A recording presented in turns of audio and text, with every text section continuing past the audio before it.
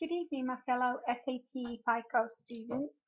What I would like to speak to you about tonight is I would like to speak to you about the financial statements that you would see in SAP FICO. Two of the financial statements that you would see in SAP FICO are your balance sheet and your profit and loss statement. Your balance sheet is composed of your assets and your liabilities, and your balance sheet must balance out. So the assets must equal the liabilities plus the retained earnings. And that's why they call it a balance sheet. Now your assets are something you have control over, something you have control over as a result of a past event, and it's something that has a future economic benefit. Your liabilities are a business obligation, an obligation as a result of a past event, and settling the obligation will require an outflow of resources. So in your balance sheet, you have your assets, which would be seen as a debit, and then you have your liabilities, which would be seen as a credit. And this is just a few examples of an asset that you would see in your balance sheet, but certainly not everything. But your bank account, cash in hand, property, automotives, debtors, that's people that owe you money, investments, bonds, communications equipment, computer equipment, intellectual property, goodwill, and prepayment.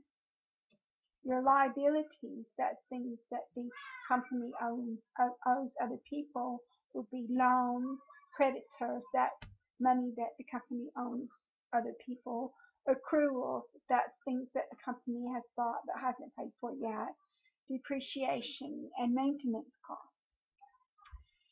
Then the next thing you have is you have your profit and loss statement. So the profit and loss statement takes your income and your expenses. And so the expenses are a debit and the income is a credit. Examples of income would be your sales, or sometimes it's called revenue, and income would also be interest income. So if the company loans money to somebody or another company, then the company got income from the interest, and that would also be income.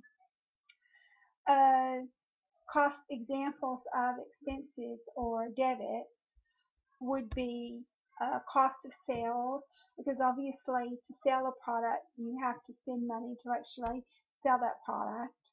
Any interest payments made, expenses, any depreciation in drawings, and that's basically money that people are taking out of the business. So on the profit and loss statement, basically what they do is they subtract the expenses from the income. Anything left over would be called retained earnings.